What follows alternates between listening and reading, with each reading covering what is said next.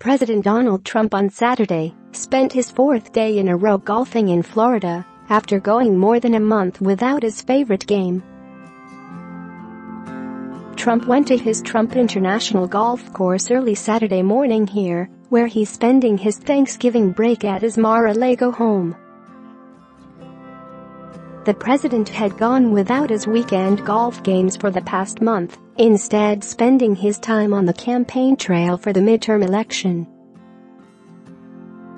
On Friday, the president kicked off the third day of his vacation with a few tweets directed toward lawmakers on Capitol Hill, and then sped off to his golf course, where he spent 5 hours.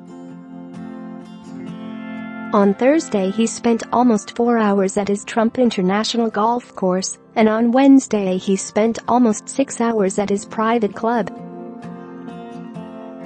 His round on Wednesday, when he played with golfing legend Jack Nicklaus, was his first in more than a month, the longest stretch he's gone without playing as president, according to a Washington Post analysis. Trump, who usually hits the links on the weekends, had been barnstorming for GOP candidates around the country. Before he left for Florida with his family on Tuesday, the president told reporters he would be working hard during his break. "We're going now to the Southern White House," Trump said as he prepared to leave 1600 Pennsylvania Avenue for the holiday. "We have a lot of work we're going to be doing in Florida," he added. Trump has worked while he's been at his winter White House, as his Mar-a-Lago estate is known. Share this article. Share on Thanksgiving Day, he called troop stations overseas, talking with an Air Force unit in Afghanistan, Marines in Kuwait, Army soldiers in Afghanistan, Coast Guard officers in Bahrain, and a Navy commander. "Melania and I want to express our gratitude for the sacrifices you make to defend your nation while you are away from your family and loved ones," he told troops at the start of the call. "I hope you will take solace in knowing that all of the American families that you hold close to your heart were all doing well," he added. He then delivered sandwiches to a Coast Guard station near his Florida property. "You gain about 5 pounds when you eat one of those," he said of the giant submarine sandwiches.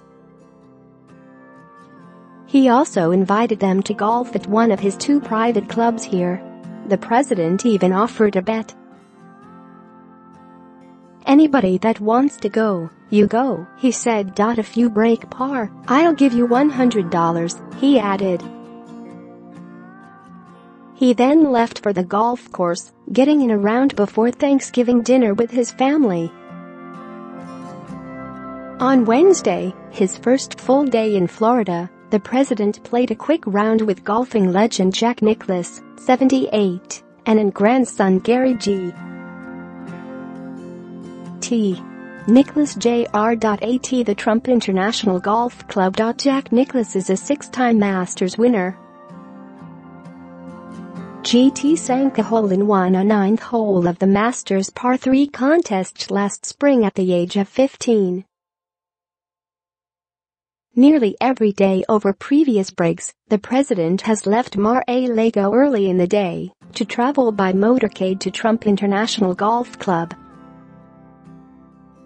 The private course is not visible from the road, save for one hole, where CNN has repeatedly captured Trump driving around in a golf cart on days when the White House refused to confirm the president was playing. He has returned to Mar-a-Lago on those occasions late in the afternoon for dinner with his family, supporters, club members and politicians that are close to press, although he has not always been able to prevent photos from landing on social media.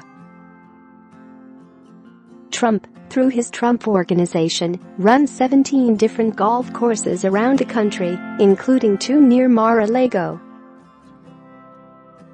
Last year, the first family spent so many weekends on the property that it was dubbed the Winter White House, a nickname that even the president has used. He has also referred to Florida as his adopted home. As of October, Trump has played golf 159 times since becoming president, mostly at his properties in Florida, Bedminster, New Jersey, or near Sterling, Virginia, according to Golf Newsnet.